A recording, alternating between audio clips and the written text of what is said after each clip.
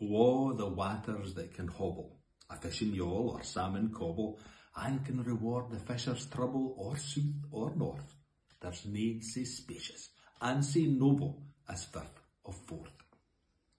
In her the skate and codlin sail, the eel fu supple wags her tail, wi' heron, fluke and mackerel and whitens dainty, their spinel shanks, the lobsters trail, wi' partins plenty. Aldrichie's sons blithe faces wear, September's merry month is near, that brings in Neptune's calor cheer, new oysters fresh, the halesomest and nicest gear o' fish or flesh. Oh then, we needna gie a plaque for donor and mountebank or quack.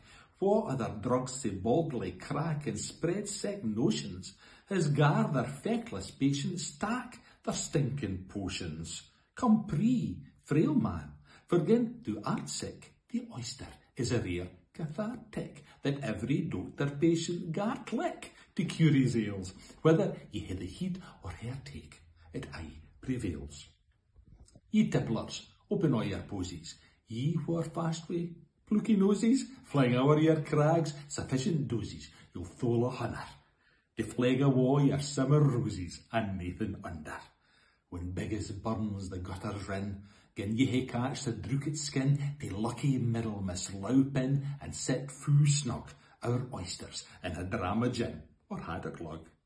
When all St. Giles at 8 o'clock gars merchant loons their soapies look, there we adjourn wi' hearty folk to birl our bodles and get where we to crack our joke and clear our noddles.